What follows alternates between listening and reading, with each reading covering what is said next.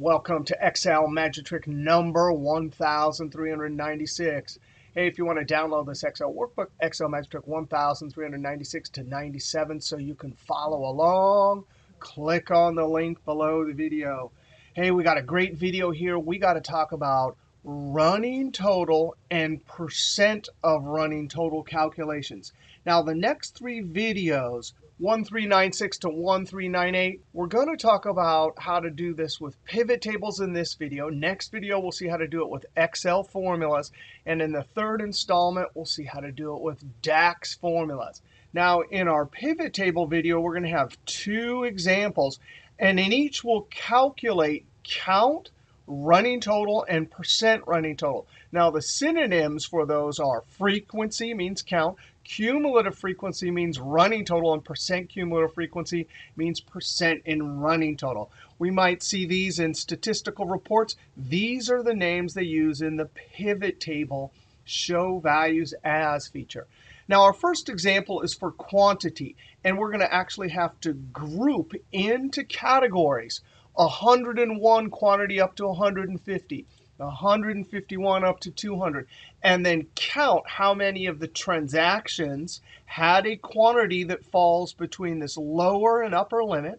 Count, then calculate the cumulative frequency or running total. That just means 27 is, of course, 27. But when we get to the second category, it's the sum of the first two. Third, sum of the first three. And then finally, we'll calculate the percent cumulative frequency. And this is quite a useful statistic, because now we can say about 42% of the transactions sold with a quantity of 150 or less. When we get down to this category right here, 75% of the transactions had a quantity of 250 or less. Now, each one of these calculations is based on the quantity. Not only did we group based on the quantity column, but we also made our calculations on the quantity column. When we come down to our second example, we're actually going to group all the individual dates. And notice the same thing applies for this category right here as it did for this category. Up here, we counted between a lower and upper limit. Here, we're summarizing between April 1st, 2017, and then the end of the month, April 2017. So there's a lower and upper limit here. But then we're going to add from the revenue column. So here, we're going to group by date and then summarize based on revenue. All right, so in both reports, we'll do running total, percent of running total. Do the same thing up here. And in both, we will group using the pivot table grouping feature. All right, let's go over to the sheet 1396 PT and see how to do this. All right, here's our proper data set. Field names at the top, records and rows, empty cells all the way around. I click in a single cell, go up to Insert, Pivot Table, or I can use the keyboard Alt and V. Now, we're going to put this on the existing sheet, the location. I'll try and select cell G10, click OK. Now, this is what is so amazing about the pivot table feature, because we can simply take quantity and drag it. Remember, this is a number field. Usually, we're dragging it down to values. But as soon as we drag it to rows, of course, that always gives us a unique list of items from that column. We simply come over to the column, right-click, and use the grouping feature. Now, it sees the min and the max, and it suggests an increment.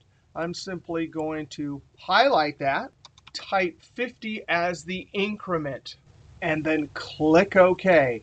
And instantly, we get our lower and upper limit for each category. Now, we can come over, and we're going to drag quantity. And watch this. We already grouped quantity, but when we drag quantity down here, which is a number field, normally it defaults to the sum calculation.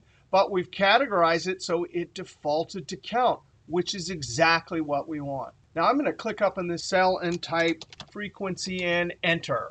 Not only that, but I'm going to get rid of that row labels by going up to Design, Report Layout, show in tabular. Now notice the pivot table keeps changing column width every time I change the pivot table. So I'm going to right click, come down to pivot table options, and on layout and format, uncheck auto fit column widths on update, click OK.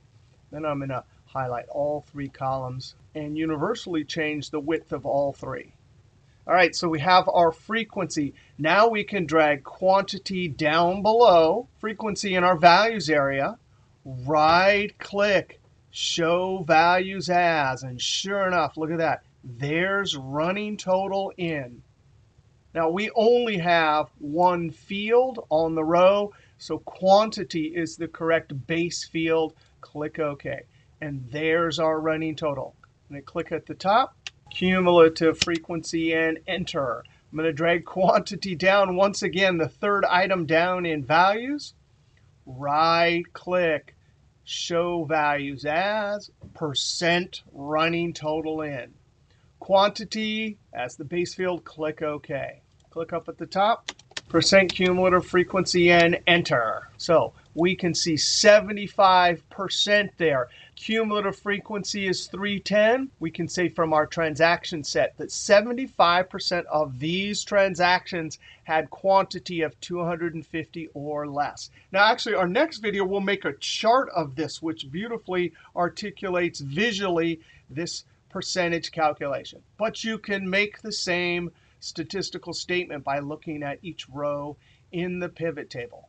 All right, that was our first example. Now we want to create our second example and group by date. So I click in a single cell in our data set, Alt-N-V. I'm going to be risky and put this location a couple rows below. Click OK. Now let's drag date down to rows. Instantly in 2016 Excel, it automatically groups for you. Now, in earlier versions, you still have to come over and right-click group. Not only that, but if you really did want like daily counts or something, then you have to use ungroup in Excel 2016. All right, I'm going to come over and drag quarters off and come over and expand. There's all of our months. There's all of our months for 2018. Don't like row labels? Come up to Design, Report Layout, Show in Tabular. Now, in this case, we grouped by date. But now when we want to add individual revenue, we simply drag that number field down here, and it defaults to sum. Now, watch this. I want to name this field Revenue. So I type revenue and I hit enter. It's not going to let me because I have a revenue field already. So here's the trick. Escape, right at the end, type a space and enter. Now, I need to add number formatting to this entire field. Right click and not format cells. I want number formatting. This dialog box is mistitled. It should say format field, but it says format cells.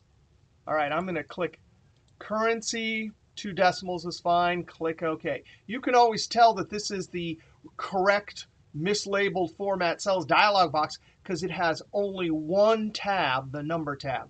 If it had all of them, it would actually be formatting the cells. Click OK. All right, now let's do cumulative. I'm going to drag revenue down below, right click, show values as, running total in. Now we do have a choice here because we have 2 items over in the row. If I do date, it will give me 100% when it gets down to the end, and that's what we want. So there's the total for the year 2017, and then down here is the total for 2018. Click at the top, running total, and enter. Right click, number formatting. Something like currency, click OK. Now notice this field didn't default to count up here where we dropped the actual field we grouped, so it assumed we wanted to count. Here, this was a different field. So it assumed we wanted to use the sum calculation. Now let's drag revenue one more time down below running total. Right click, show values as, percent running total in. Definitely want date. We get an individual 100% for each one of the years. Notice we didn't have to number format that one either. All right, so this one's going to be percent running total. And now we can say 72% of our total revenues for the year were accumulated by the last day in September. So it looks like by the end of June, 47% of our revenue had accumulated. And of course, by December 31st, 100% of all the years had been accumulated. All right, so that's some pretty powerful calculating with running total and percent running total. In this report, we saw how to group by year and then do these two calculations.